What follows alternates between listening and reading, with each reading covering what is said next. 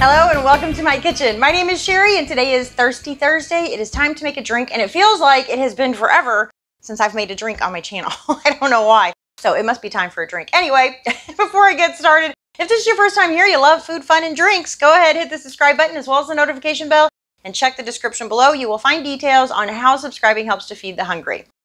So today we're going to make a pumpkin pie martini. And I saw this on Pinterest when I was looking for Halloween recipes, and I was going to make it for Halloween, but then I found all those really fun recipes like the poison frog and the vampire kiss. So I thought I'm going to save this one for Thanksgiving. So that's what I did. But this is so easy, so easy. I mean, literally, it's 2 ingredients. So, the other thing is, though, the hardest part is just making it look pretty. So last time I did, was it the poison frog, I think? We had corn syrup on the rim of the glass, and I didn't like that. So today I'm using the last little bit of honey I have. So I'm just rolling the top of my martini glass in that, and then in some graham cracker crumbs. So this is going to be like the pie crust.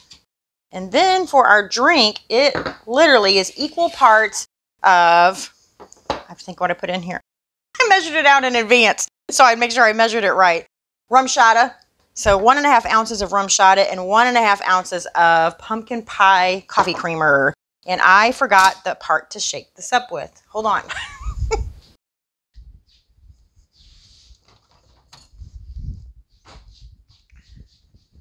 See, I'm always trying to put that in there and shake it up, and that won't work. It's nice and cold.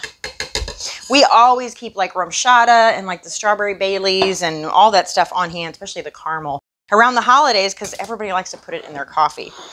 All right, so we are going to drain this in our glass. So it was 1.5 ounces each. And you know what? This didn't fill my glass all the way, so I might do 2 ounces of each. And then we're going to put a little bit of pumpkin pie. Actually, we should probably do the whipped cream first. Oh gosh. Look at that. That's not very pretty. That's not going to make for a good picture. All right. Oh my gosh. Oh my gosh. All right, here. Okay. Let's just try. I need a drink now.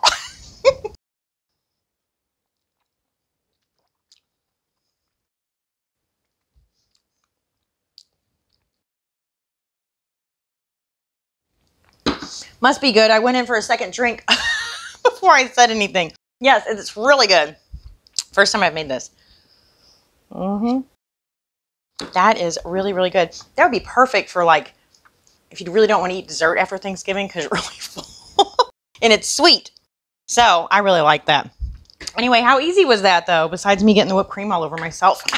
I hope you guys give this a try because it is good. I thank you guys so much for watching. I will see you next Thursday with another drink recipe. Bye.